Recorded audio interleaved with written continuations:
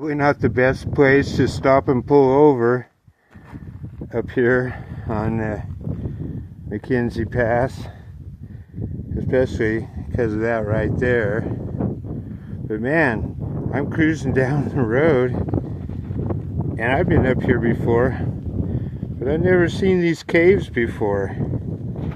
So I pulled my bike right over here, ride my DRZ 400 with my new white plastics and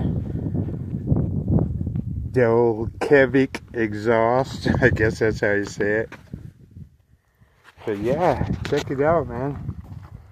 I pull over and here's these two caves. This lava tube that turned.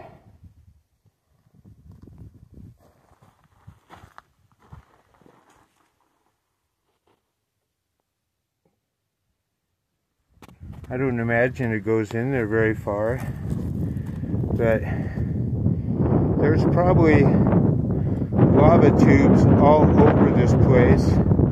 This one just happened to be broke off on the corner of it for this road to come through. Pretty cool, huh? Ken in the wind, checking it out. Thanks for watching.